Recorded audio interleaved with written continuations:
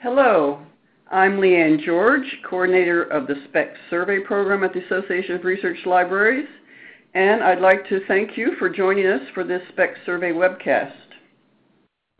Today, we'll hear about the results of the survey on diversity and inclusion, and these results have been published in SPEC Kit 356, which is freely available at publications.arl.org. Before we begin the presentation, there are just a couple of announcements. First, everyone but the presenters has been muted to cut down on background noise, so if you are part of a group today, feel free to speak among yourselves. And we do want you to join the conversation by typing questions in the chat box in the lower left corner of your screen. We'll answer as many questions as possible at the end of the presentation, and I will read questions aloud and the presenters will answer them. This webcast is being recorded, and we will send all registrants the slides and a link to the recording within the next week. Now, let me introduce today's presenters from the University of Nebraska-Lincoln Libraries. Toni Anaya is the instruction coordinator, and Charlene Maxey-Harris is the Research and Instructional Services Chair. You can use this hashtag ARL SPEC Kit 356 to continue the conversation with us on Twitter. And now, let me turn the presentation over to Toni.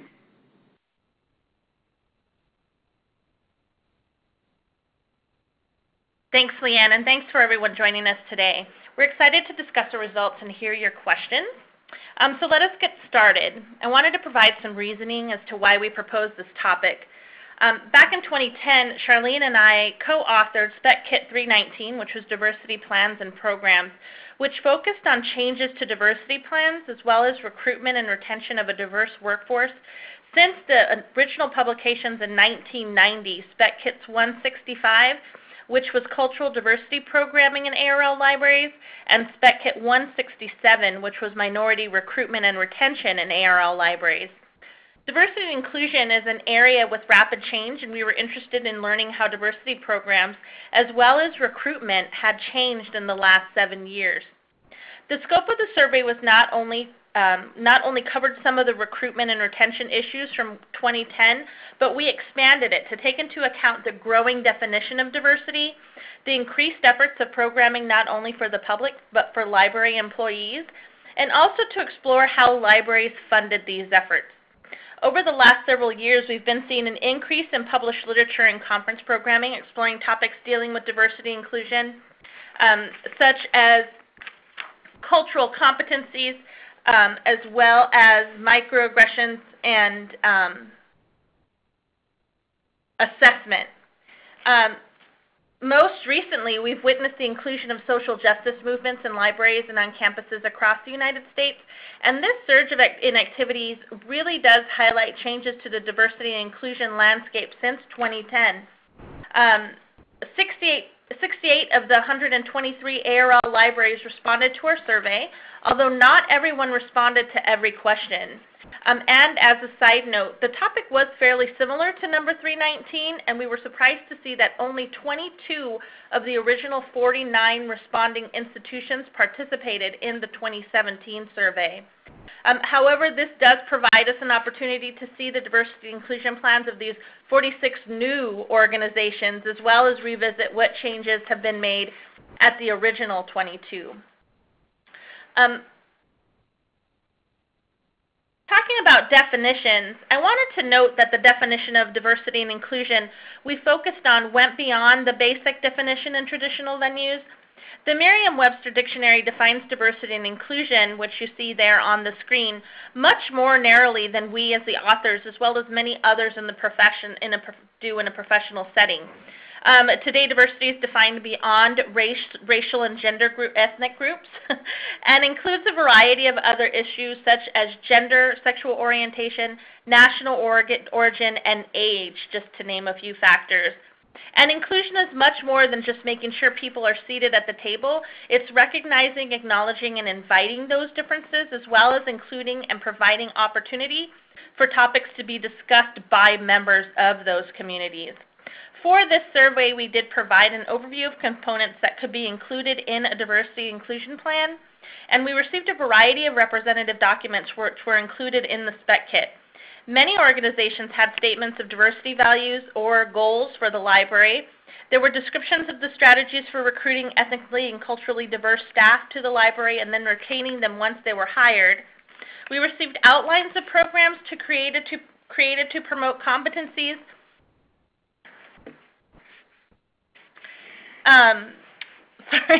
outlines created to promote ethnic and cultural sensitivity in the workplace, the use of and subsequent development of programming based off the results from workplace climate assessments and other similar elements. And then speaking of representative documents, I wanted to make sure to thank all the respondents who included their materials. It was really challenging to select a sampling of what we received. I also wanted to mention that one of the challenges that we faced with this particular survey was that respondents may have mentioned an initiative or a document in a response, but they did not provide a URL or a copy of the document. And then for some reason, we were actually unable to locate some of these that were mentioned. Interestingly, we had some institutions say, no, we do not have a diversity inclusion plan, then went on to discuss campus initiatives. So when we went and looked at what was available online at these libraries, we discovered that they had extensive material which guided their programs, but they chose not to submit those campus-level diversity and inclusion plans. This could have stemmed from the language used in the survey question itself. One comment in particular stood out which stated, our plans don't really fit your questions. We have initiatives and programs, but they don't necessarily fit in your categories. So we are really interested in seeing and discovering what those were. Now when we're talking about diversity, a good example of how institutions are framing the conversation we felt could be found at Duke University. And they do a good job at defining these terms. This example in particular on this slide is representative of the verbiage we found when looking at a variety of other definitions from responding institutions. Now Charlene will discuss some of the major discoveries we identified in the study. So we wanted to start out talking about the survey findings from a broad view. Respondents to the survey reported the most influential factors to diversity and inclusion plans at their institutions are changes in both library and campus administrations.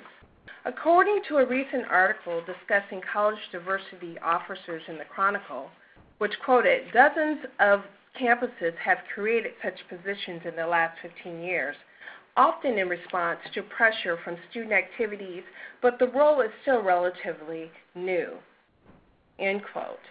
These changes to leadership, both in the library and on campus, has impacted diversity and inclusion initiatives and were very often spurred on by strategic planning and or in reaction to demands of students after racially charged incidents on campus. Based on the information collected from the 2010 survey, libraries have been taking the lead in focusing on diversity and inclusion issues on campus and continue to be leaders. One of the biggest shifts we noticed was the increase in the number of diversity plans initiated by parent institutions. This reveals that some plans are now a part of the campus strategic planning document and outline specific initiatives. These initiatives include components of responsibility and accountability at a broad campus level, often coming directly from campus-high campus administrators. More libraries have reported diversity committees or groups that are working with HR and others in this area. So really there is a clear increase in the ways libraries and campuses are looking at and approaching these issues. Example of this change can be seen in statements from senior campus administrators such as the provost, chancellor, or president addressing current events related to D&I. We also received information from libraries' HR and diversity and inclusion groups providing new training not seen in 2010. So as Toni already talked about, we saw some of these trainings on implicit bias and microaggressions. Libraries are conducting climate surveys or have appointed committees and groups to work in this area, both within the library and campus-wide. So as we move on to kind of talk a little bit about some of these examples from libraries, we do notice that they stand alone. There are parent plans in which our diversity plans are part of, and libraries that incorporate campus values, the mission, and then develop their own goals that are unique to their library.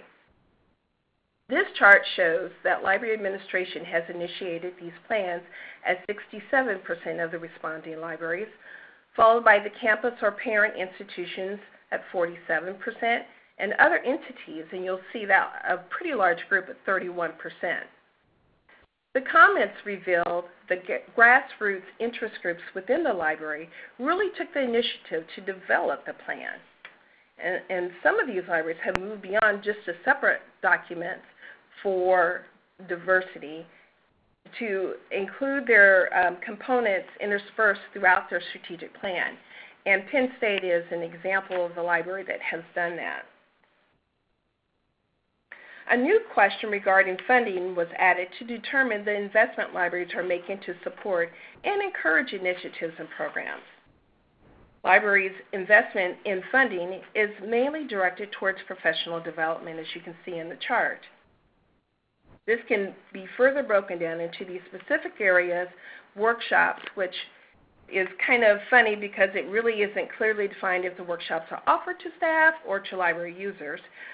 Leadership, you'll notice outreach, programming, travel, especially to diversity conferences and events, and recruitment. Some library groups have their own budget, but the majority of the funding is supported within the main operating budgets. Overall, responses to a question about whether the library has dedicated funding to support D&I efforts were split fairly evenly between libraries who reported they do, which was about 35 libraries or 52%, and those who do not, 32 or 48%. 12 libraries reported they received funding from their parent institution. Over the past 5 years, 46% of the responding libraries have increased their funding over this time, and 49 claimed funding remained the same.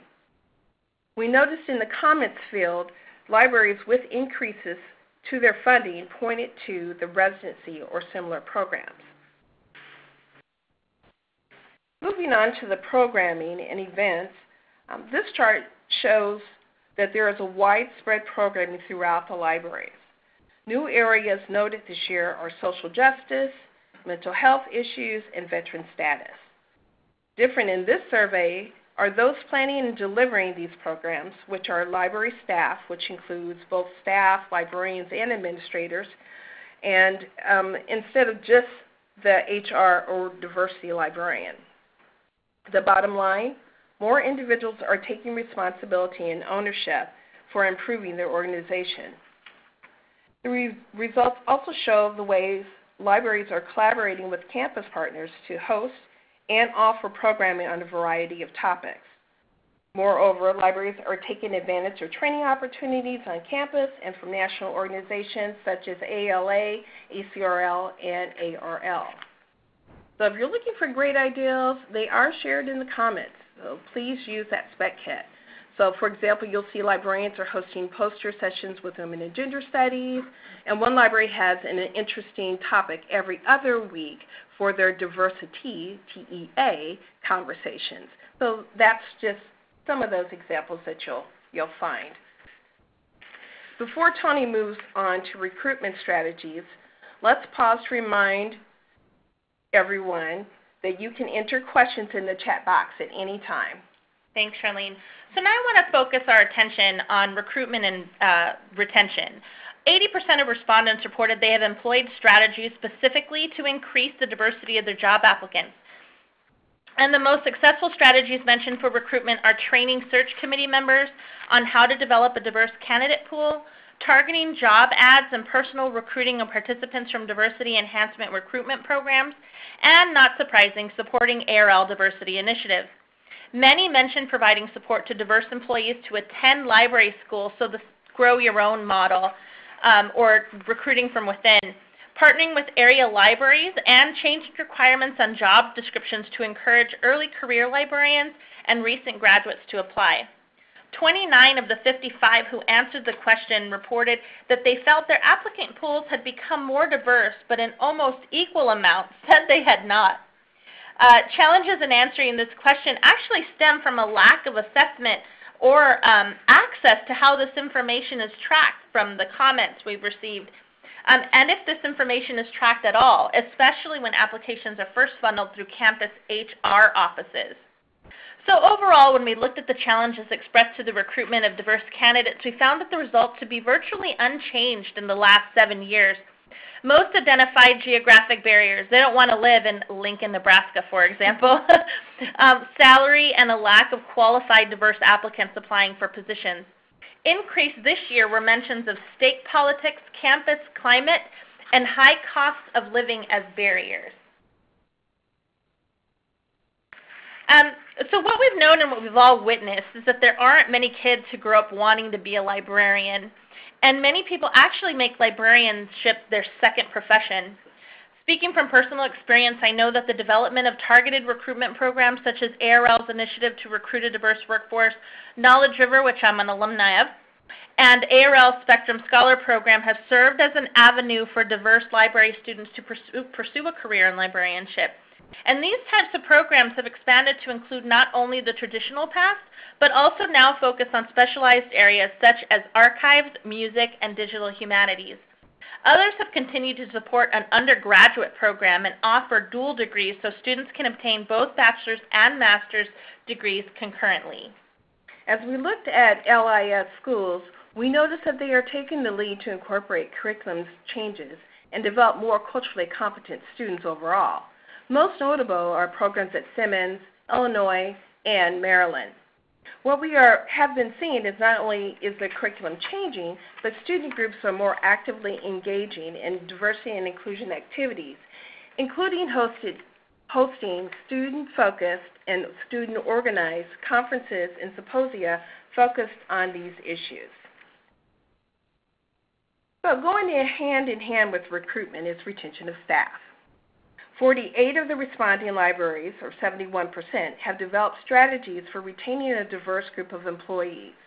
The most used strategies are onboarding and orientation programs for new staff, leadership development and training, mentoring programs to help librarians attain advancement and or tenure, and supporting membership or engagement in parent institution diversity affinity groups, also ALA ethnic caucuses. For more formal mentoring programs have increased in workplace, professional organizations, and have always been present in scholarship programs. Visibility of these opportunities is limited, really, compared to the demand for this support. Parent institutions are also providing affinity groups that mentor and build on these skills. For residencies, there's been a rise and a fall of the post-LIS residencies for many years. However, ACRL has revived and reorganized the Diversity Alliance residency program for academic libraries. According to the website, 35 academic libraries are members, and the goal is for libraries to create one or more residency positions that will expand the opportunities available to individuals from underrepresented groups to gain the knowledge, skills, and competencies necessary to thrive in an academic context. I particularly like the following goal that articulates that library leaders are committed to opening doors, sharing their networks, and preparing residents for success in scholarship, professional service, and leadership. So you may notice that leadership development and training was the second most mentioned retention strategy used in libraries. There are opportunities for all levels of librarians from early career on, with conferences like the Minnesota Institute for Early Career Librarians to the ARL Leadership Fellows Program and the Harvard Institute for Future Senior Level Librarians. An area we feel there is space for some development is in the mid-career stage. ARL's LCDP program, or the Leadership and Career Development Program, is a program focused on providing librarians the opportunity to gain new skills and be intentional about seeking promotion in our organizations.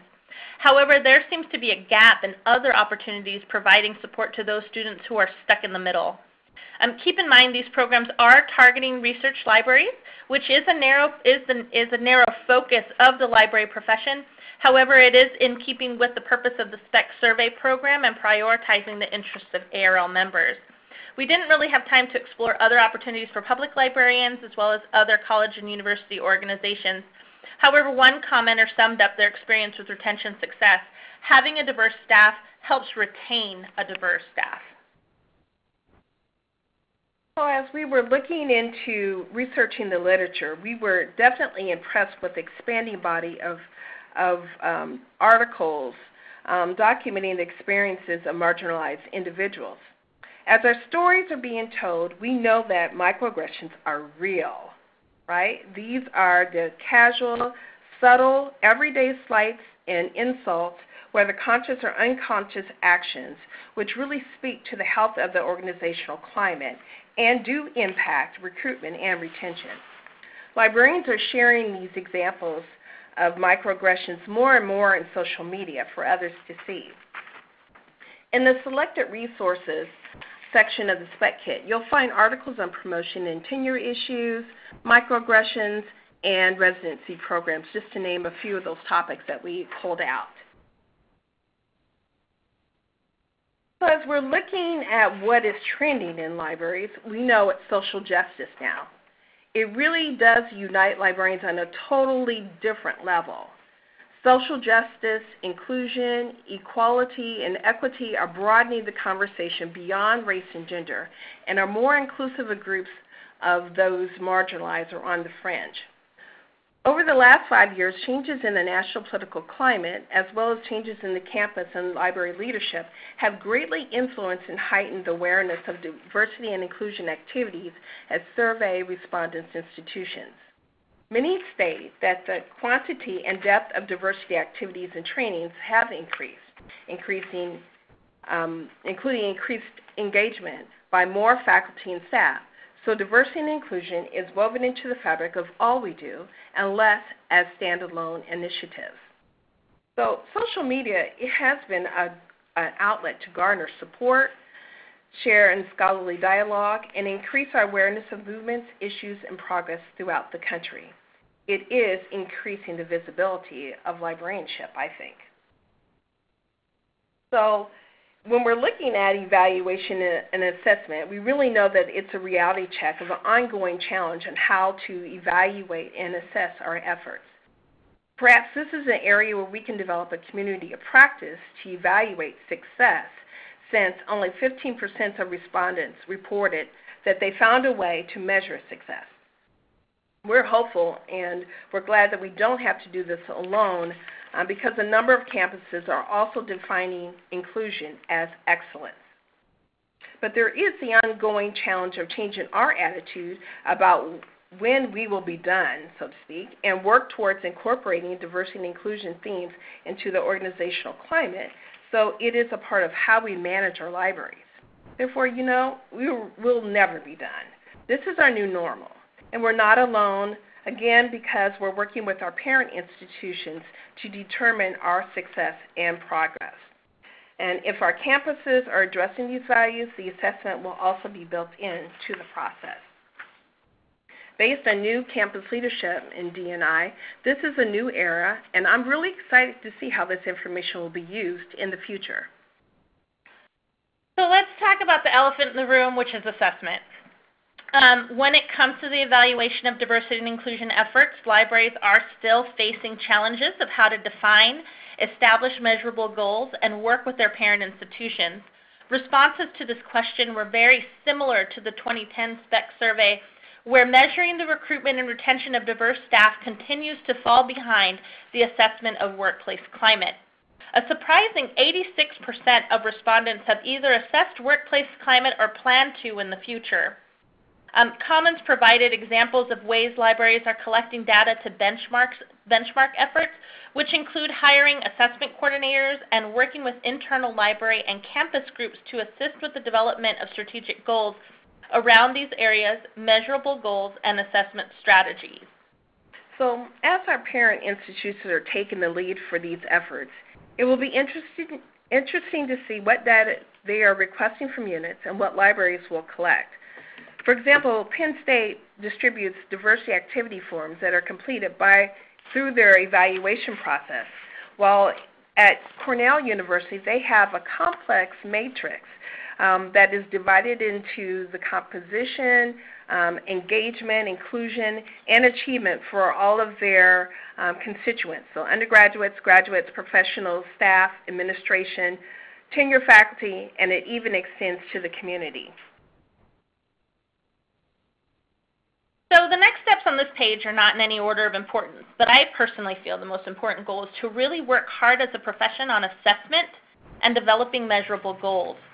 My most pressing question when reviewing the work people are doing is asking how we'll measure success from campus in the unit level. How will our campuses measure our success and then give us credit? Right. And I think, as Toni has already talked about that, you know, how will what the library is doing fit into their strategic plans? Some organizations are intentionally transitioning away from a diversity plan altogether, and these components are built into the organization's values, missions, and structure to make sure that everyone's at the table. And even in the management literature, inclusive practice is really defined as noticing who's not at the table and including their voice. So in closing, both Toni and I have worked on the ACRL diversity standards for academic libraries. And we noticed that wasn't mentioned too much in the comments of this survey, but it does serve as a strong starting point to help libraries craft their diversity and inclusion goals.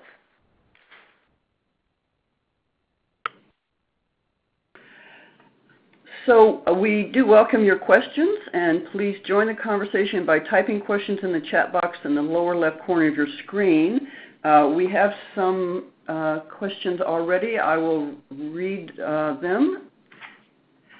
John wanted to know if there's any idea how most successful strategies were assessed or selected. If we go back to this slide, I'm going to answer that. In the survey, we asked first if the library had developed any strategies that assist in the retention of diverse groups of employees. And those that answered yes, we asked them which strategies they had used and check all that apply. And then we asked them to pick up to 3 that had been most successful. So that was, they self-selected what they thought worked best for their library efforts. Teresa wants to know, she has an iSchool question. How are folks assessing the coursework in iSchool for diversity, and what methods are being used to ensure that the entire program is taking these considerations into account? Toni and Charlene, can you address that? So I know that there's some work that's being done through some of the symposium and the conferences at iMaryland School, for example, and they are looking at that. We didn't have a chance to really go into any depth to be able to see how they're assessing, but they're definitely focusing their curriculum on more making sure that the whole student body is culturally competent. There's been a lot of work by Paul Yeager and Nicole Cook in this area as well, as we've picked out their books to actually see how they're making those changes with their curriculum and their activities to see how their students are doing. Great question.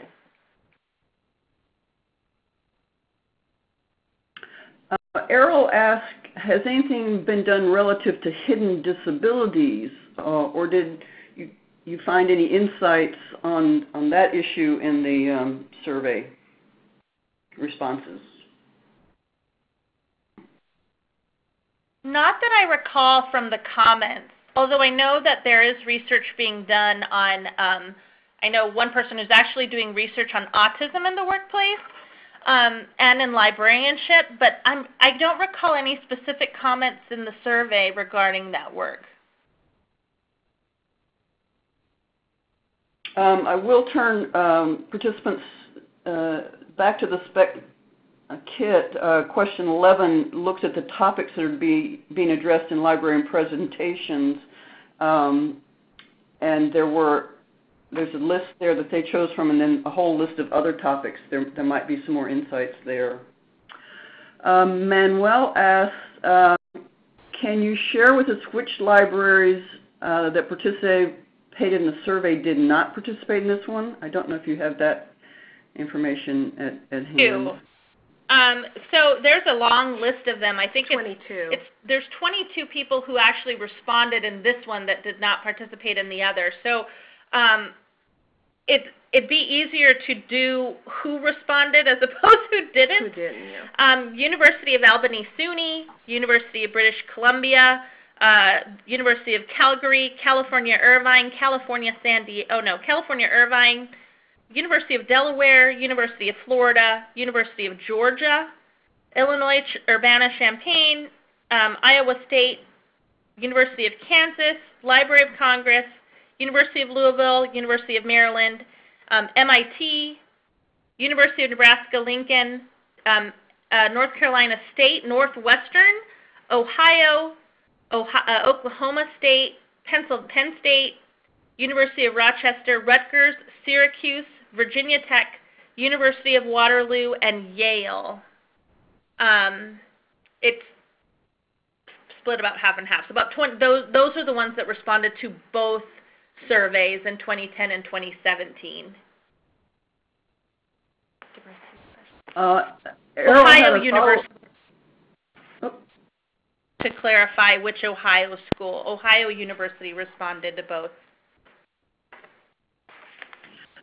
Errol had a follow-up question of, did the survey look at disabilities in general, not just hidden disabilities?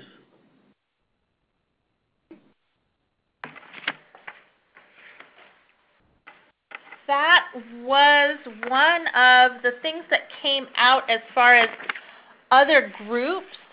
Looking at it, in question 11 from the survey, it does mention, we ask what types of topics have been addressed in presentations, and of the 64 respondents, 44 or 69% did mention physical disabilities as one of the topics that they presented something on.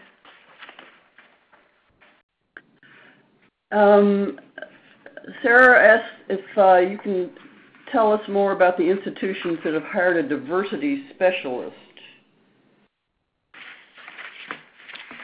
One thing that I noticed that the individuals have doubled. So the number of people that responded, there's been an increase in the number from over the last time that we looked at this area of who's actually doing this.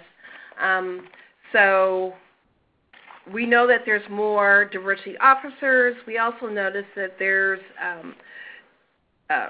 variability in what those positions are called. I know at MIT they have a Office of Staff Development type of position that's also working on diversity issues. And a lot of those diversity specialists were mentioned at a campus level, or even the development of diversity. There's like associate vice provosts as well as diversity specialists done at a campus level that they're mentioning, as opposed to the library level. Tracy has a question related to recruitment. She says, as libraries take up leadership roles in social justice, do you think this will have an impact on recruitment to the profession? Possibly. I think that could be taken into account as far as the types of jobs that are available in librarianship that could really influence. If people are really interested in archiving these types of movements, I think that would be a really great way to start recruiting people who are involved and who want to make sure it's documented and preserved. I think that would be a really influential recruitment tool, strategy to do.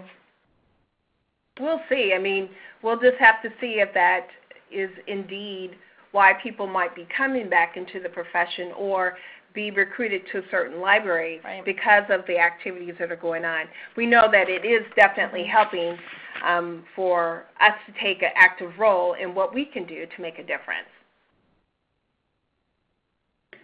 And Jordan has a related question. He said, how many of the ARL libraries that responded to the survey have leadership for underrepresented minority groups?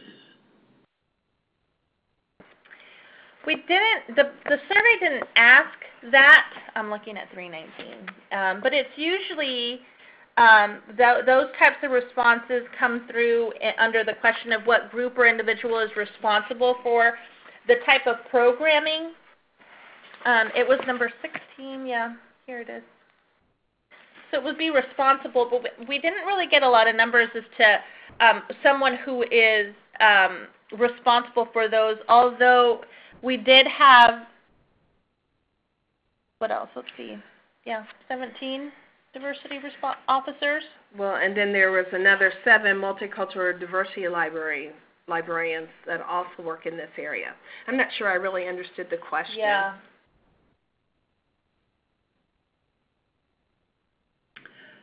Revisit the question. Yeah. Lisa asked, did the survey have any comments or insights regarding LGBTQ identities and related issues?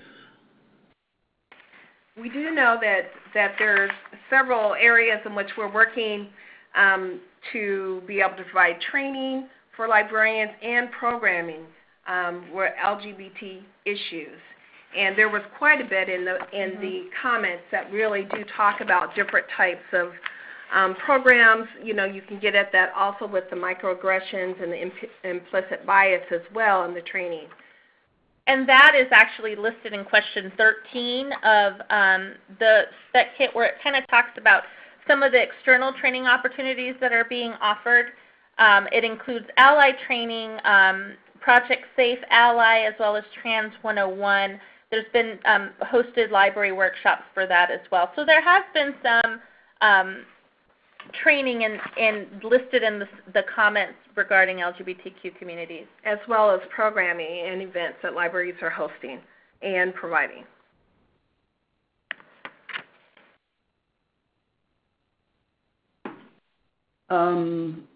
Adam asked if you can share any additional information about promotional opportunities for librarians of color. Was that captured in the survey?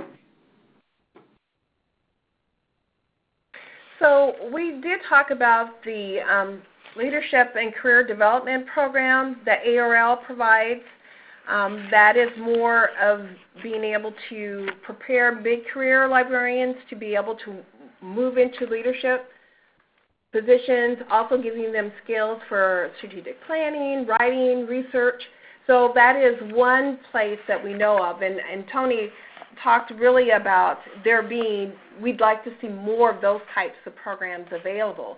So there was something with early careers, which was the Minnesota program that's been going on, and that happens every 2 years. And then the Leadership and Career Development Program. But again, that's a growing need. We know that. And maybe some of the parent institutions are also providing some of that leadership opportunities as well.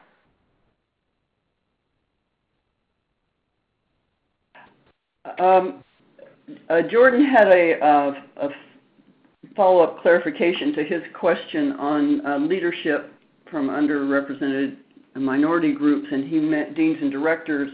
And I would direct you to the ARL annual salary survey, which does probably have the information you're looking for there, and I don't think we specifically asked for it in this SPEC survey. Not that type of demographic information, no. Yeah.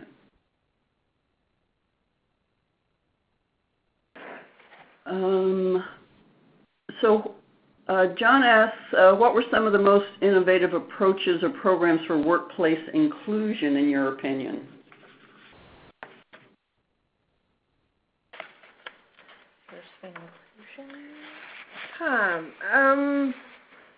Well, there were several different comments that were listed and suggested, and there were we're trying to see if we can come up with some creative ones that we can share. Mm-hmm.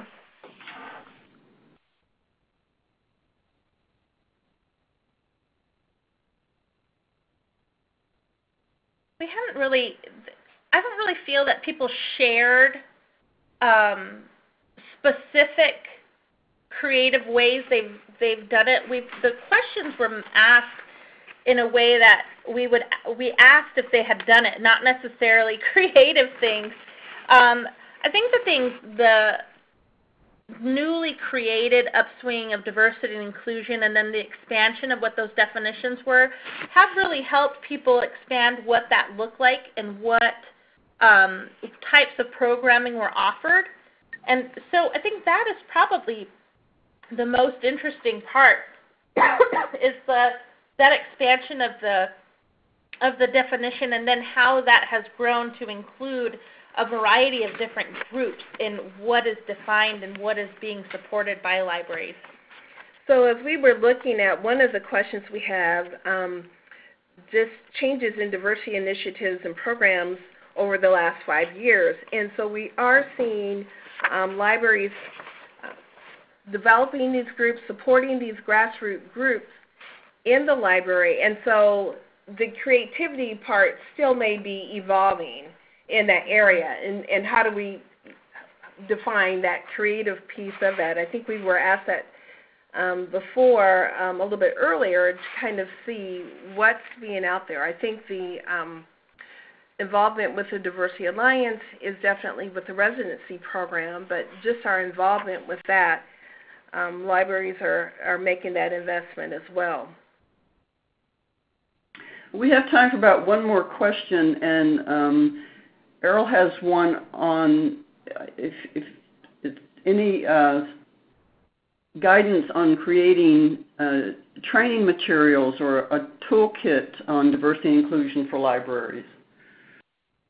Well, I am so glad that you asked. We do have, both Toni and I worked on at ACRL racial diversity group in 2012, between 2011 and 2012, and we created the ACRL Diversity Standards for Academic Libraries.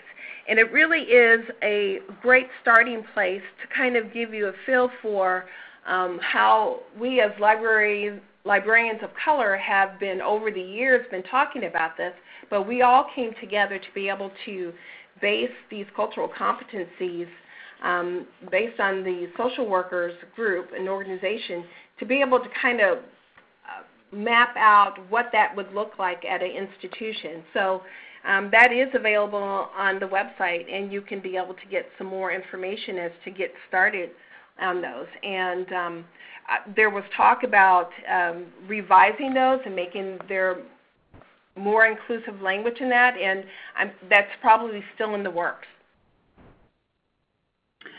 And just a last comment, Sarah was wondering how to get in touch with other folks who either respond to the survey or are interested in these issues, and you did, Toni and Charlene, mention developing a community of practice around diversity and inclusion, and building communities of practice is something that the association is interested in. So I would encourage those of you who are interested to drop me an email, or feel free, Toni and Charlene, I'm going to volunteer you too.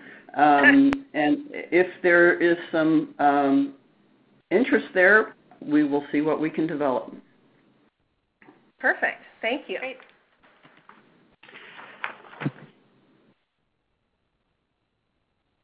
So now it's time for me to thank all of you for joining us to discuss the results of this Diversity and Inclusion SPEC survey, and to remind you that you will receive the slides and a link to the recording in about a week. Thank you all.